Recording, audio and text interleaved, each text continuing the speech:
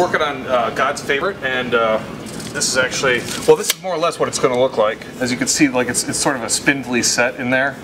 So the 2x4s that we're doing are they're already painted black because it's supposed to be a burned out building, basically.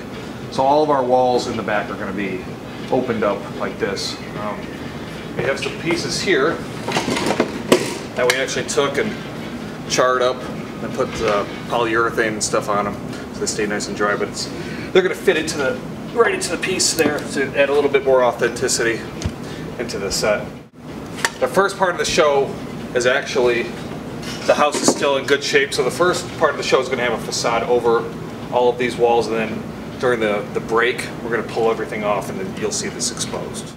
This is one of my favorite things to work with here in the shop because it's so flexible and it's actually not that hard to work with or that expensive. It's basically, it's this industrial foam that you get over at Home Depot, but you do a lot of things to treat it. There's different tools, saws and things like that, hot wires that you actually use to melt it. This is a piece, for example, this is for God's favorite. This is the back railing that's going to be outside on the portico behind the house. You can see, but we've taken this foam here, just cut it down, put it onto this piece of wood, and we've done the initial shaping and the initial coating. Next will be painted and put in place.